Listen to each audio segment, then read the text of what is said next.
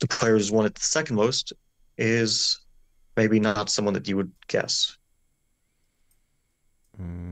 Well, I mean, Hikaru won it last year, But he won it once, yeah, so he only which won is it once. not the second most. Oh, I do have one thing to tell you. Yes. I remembered I said that it shouldn't be too hard to get 3,200 in Blitz. Uh-huh. Well, I achieved it twice.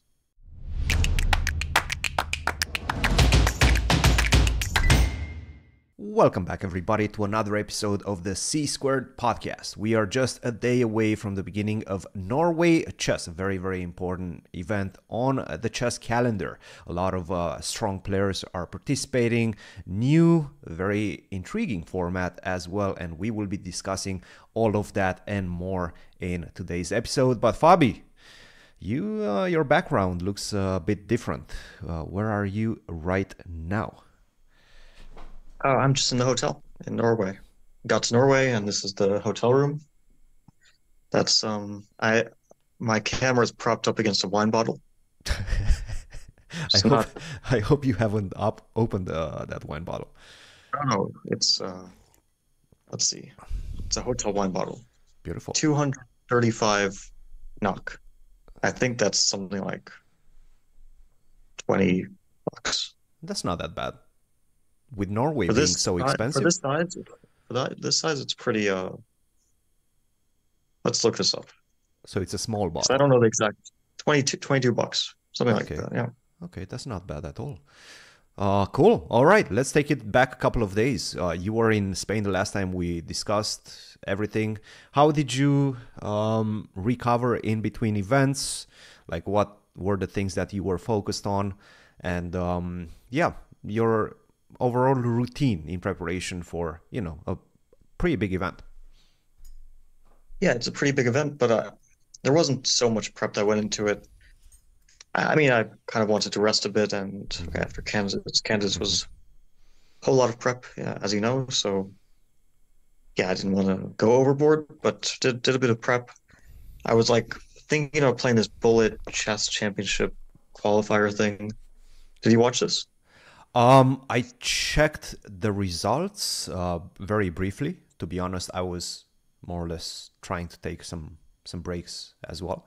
I was on the lake for the last couple of weekends. Yesterday, I was on the lake, just chilling. And to be honest, I'm kind of feeling the sun exposure today. But yes, I saw Anish was complaining on Twitter.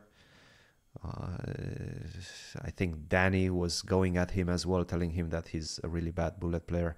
That's basically kind of what I was following, more or less. I talked to Danny a bit about that. I mean, this is like separate from the. First of all, I think they're entirely joking, both of them. Of course. But you know how jokes sometimes turn into something like some sort of bet or something. Yes. But yeah, I think Anish is a good bullet player, and even though he doesn't play much bullet, he is good. I mean, he's probably around 3,100 on chess.com level, Hmm. which is good. I don't know exactly what it is. I'm not sure that I'm as good as him, and I'm not like amazing or anything, but I can play bullet. But I don't know if he's better or similar levels. It might be similar. He might be better. I don't think that I'm better than him. Um, although maybe I used to be. But yeah, it's a fun event, I guess. If you like bullet, it's probably the like most fun format to watch, I guess, for the kind of casual viewer because bullet is one of those things where the evaluation of position doesn't really matter. So Doesn't if matter at even if you all. don't know much about chess, you basically get the same enjoyment as if you know a lot about chess because like it comes down a lot to flagging. It Do comes you down to though? random blunders. Like, for What's that? example, okay, bullet, we sort of can understand what's happening in the position, right? And you sort of make some conscious decisions. But it's a completely different feeling when I'm playing, for example, 10-second chess or 30-second chess. That's when you're just trying to not flag. And at that point, it sort of becomes a completely different game. And I don't get any enjoyment out of like 10 seconds or 30 seconds chess. Playing it, yeah, right. Yeah, it's just, But watching it can be pretty fun from a oh, watching it is fun. spectator point of view. Yeah. Yeah, playing it, I also don't like bullets so much. I used to play a ton back in the ICC days. I would play a lot of bullet, I play a little bit now. I don't enjoy it too much. Like one of the reasons is physical. It's kind of um like painful. And I don't know, this sounds like I'm 80 years old suddenly, but No, no, if I'm playing bullet, my hands get really cold, like painfully cold. yeah, no, I can And get behind that. It's exactly the same for me.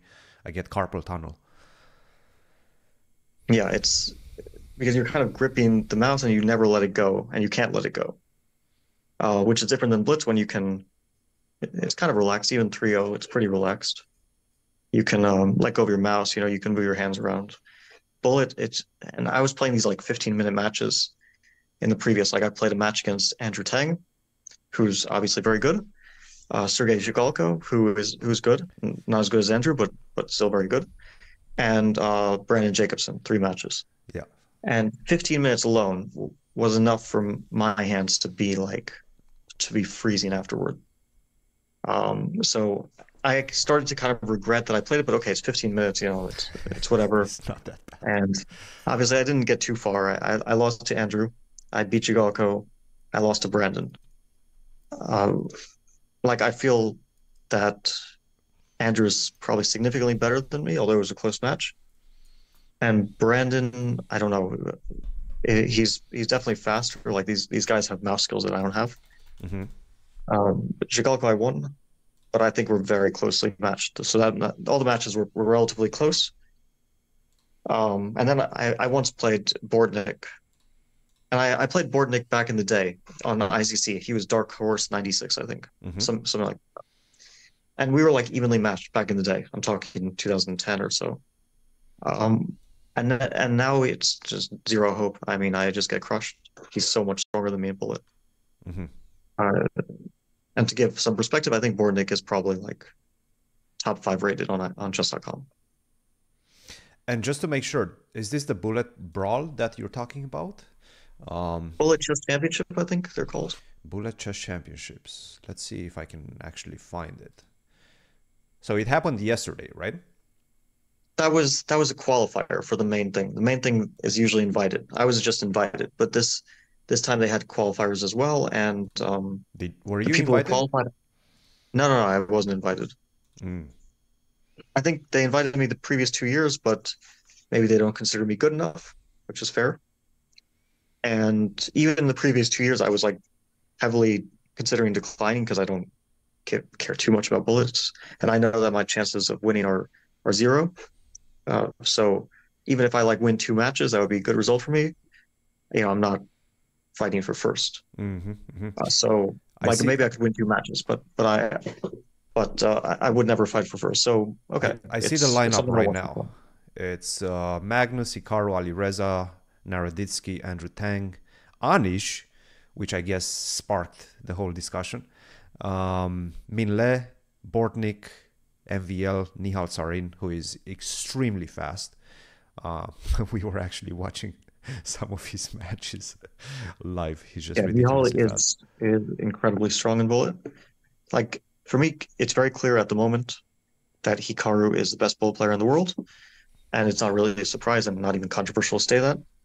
And then Magnus is second best. Are we talking And 1-0 or 1-1? 1-0. I think if it's 1-1, then it opens up a lot, and then I think Magnus is most likely the best. Mm-hmm. And this Although is, Hikaru is definitely up there, but for this one, the format is 1-1. 1-0. 1-0, yeah. 1-0, I think, okay, Hikaru is the best. Um, Magnus is close to the same level, but still, its results speak for themselves. Yeah. And Hikaru has all the results.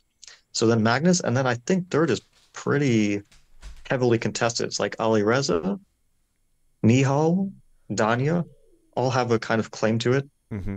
And on a good day, like maybe Bortnik, I would say as well. He's really, really good. Um, that's yeah, I'd say those are, but probably not as good as like Nihal. Maybe I would guess is like number 3, and maybe Faruja Danya. It's probably close. And I like on the thing is, bullet is also very often refers to 30-second chess, Yes. and 30-second chess to me is not like chess anymore. Yeah. And the best player in the world is a guy who is like I don't know, anonymous untitled player named Arkady Kromayev. It could be anyone, could be a GM. I don't know, but I think it's a GM. It's definitely a GM. And chess.com probably knows who it is. well, I Actually, don't know for because sure. at some point the account was closed as well. Oh, okay. Okay. But then it was maybe closed for rating manipulation, and I don't know. It's just I have no insight. I also don't particularly care. But the guy is like 33-33 in 30-second chess, which is pretty amazing. Or I think sometimes he even plays like 10-second chess. Maybe this guy only plays 10-second chess, actually. Starting to think. Okay, 10-second chess is not chess. Let's just be clear on that. That's just mouse speed. Exactly. Exactly. It's just how fast can you make the moves? And if you're good enough, you're probably not even going to get checkmated.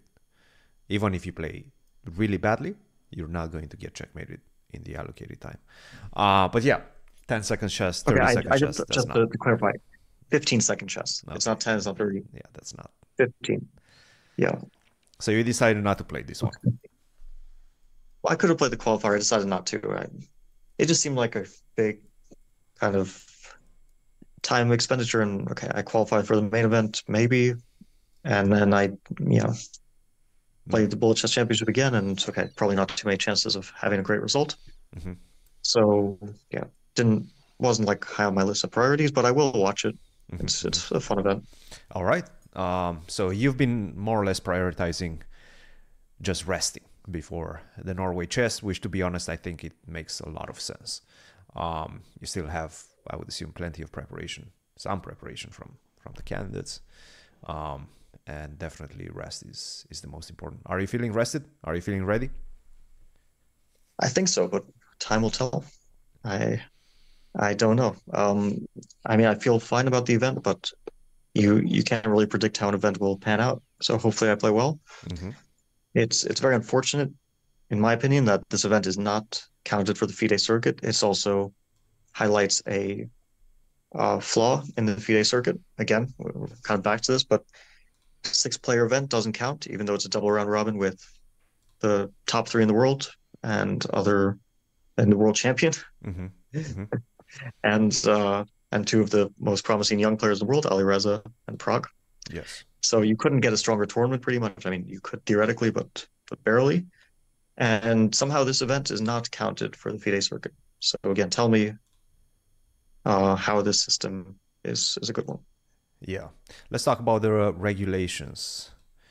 Regulations of the tournament, 6 players, round robin, as you just mentioned, 10 rounds, 2 sections, the open and the women's.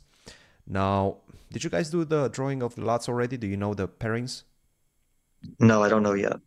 When is that going to be held? In like 2 hours from now? I think in like 1 hour from now. Yeah. Oh, okay, okay. Time control, 120 minutes on the clock, increment of 10 seconds starting from move 41. So similar to the candidates, I guess, in that regard. Obviously shorter than the candidates because you only get 10 seconds after move 41, but somewhat similar, right? You don't get any increment before 40 moves. Well, but okay, in the candidates we had a second time control. Right.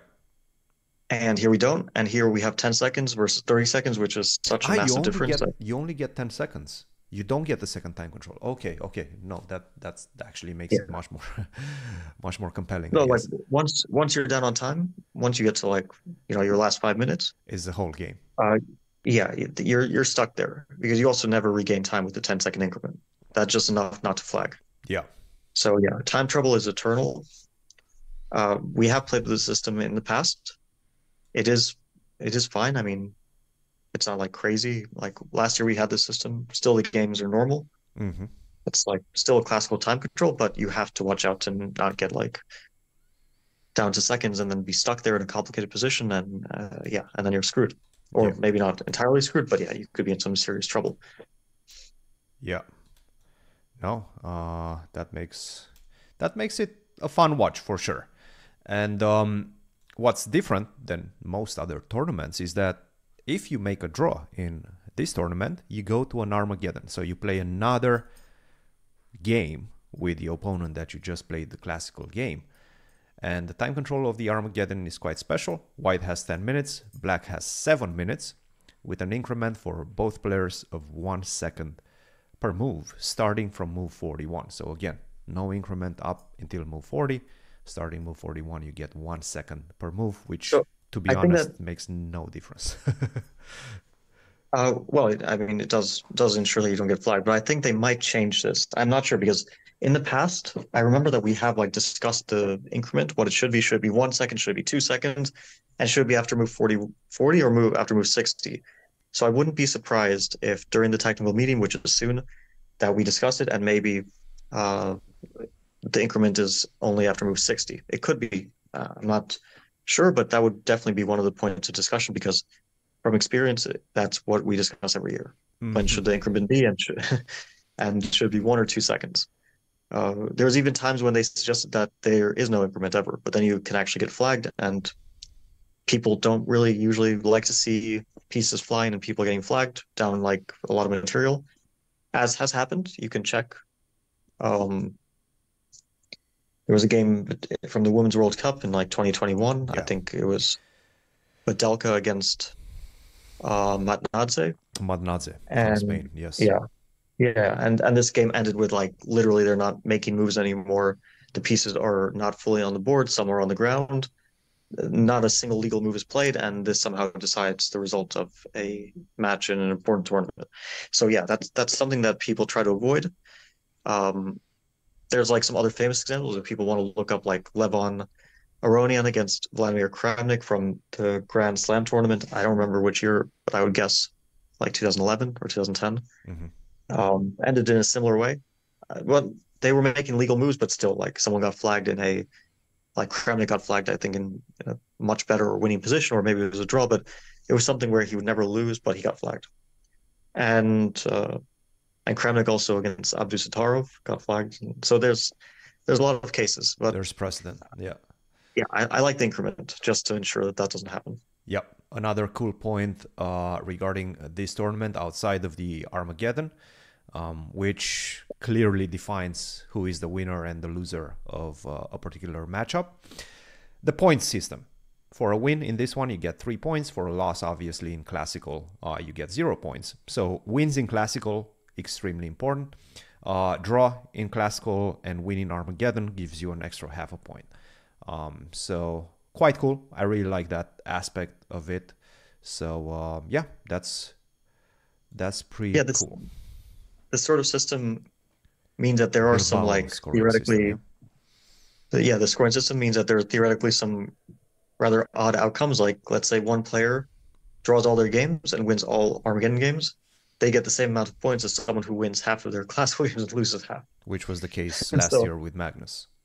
yeah, so you could either lose half your matches or win all your matches and you still get all the points. Well, last year Magnus, I think, lost one game in classical against me, Against you, yeah. and I think he might have drawn the rest. Yes, he did. And he won all the I think Armageddons. did he win all the Armageddons though? Are you I sure? think so. I'm pretty sure he won all the Armageddons. He might have Wow, lost against Ali really? Reza, but did he lose against Ali Reza? No, no, no, no, no. I Didn't he think we lose to Noterbeck in the last round in Armageddon? Or am I wrong? maybe the last round. Yeah, we will have to check, or somebody I in the think against comments Noterbeck in will. the last round but I could be mistaken. The Armageddons are a bit faded in my memory, but yeah, I have a feeling he might have lost in a completely irrelevant for the tournament standings game against Noterbeck, who last year Noterbeck had a really poor tournament, uncharacteristically poor, Yes. and Magnus also had a uncharacteristically poor Norway chess tournament last year. Yeah. But he is a player who's won it the most, no big surprise. And the player who's won it the second most is maybe not someone that you would guess. Well, I mean, Hikaru won it last year, But he won it once, yeah, so he only which won is it once. not the second most. Okay, tell me. Sergei Karyakin. Okay, all right, yeah. He won How? it twice, Twice. the first 2 years. Hmm. Wow. And then I'm not sure he ever played it yet. So he But maybe has he, 100% strike history. I'm Yeah, not sure. He might have played one of them, but I just can't remember. that's amazing. Amazing. Yeah.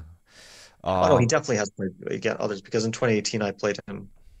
Um, no, I'm definitely mistaken. 2018 I definitely played him. cool. 2017. Okay, anyway, it's not relevant, but whatever. Let's talk about seconds. Who's there with who? And I guess we Uh, can go through the general names. Let's start with Magnus. Who did you see I Magnus would with? guess Peter Heine Nielsen, but I don't know for sure. Yeah, I don't know for sure. So I would guess Peter Heine Nielsen, who is his like longtime second. Mm-hmm. And I'm not sure if Ali Reza is here with Sheparinov or not, but maybe. Chepa is back. And he's definitely, well, he's here. I think he's with Ali Reza, but I'm not 100% sure. Really? I mean, he could be And with one of the girls. So he was. We're saying this because at the candidates he was with Nurgül Salimova. Salimova. Salimova, Yes. yeah.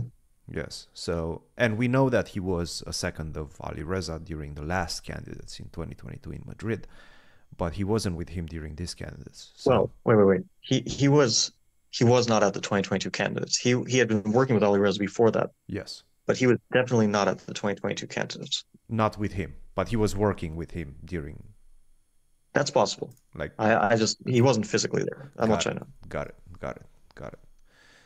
Cool. All right. So Chaparinov is there. We don't know exactly who he is with, but we can assume, I guess, since Salimova is not playing in the women's tournament. Hikaru. I think I saw Chris, but I would guess Chris. No Yeah. surprises there. Is Ding with Like people are anybody? mostly Ding is I think he goes to tournaments with his mother and not with the coach. Mm-hmm. Mm-hmm. Which also he like in Weisenhaus he was traveling with his mother. Mm-hmm. And who else? Prague. I haven't seen Prague yet, so I don't know. But maybe he's continuing to work with Peter Sweedler as they did during the candidates. That seems to be a long-term thing, right?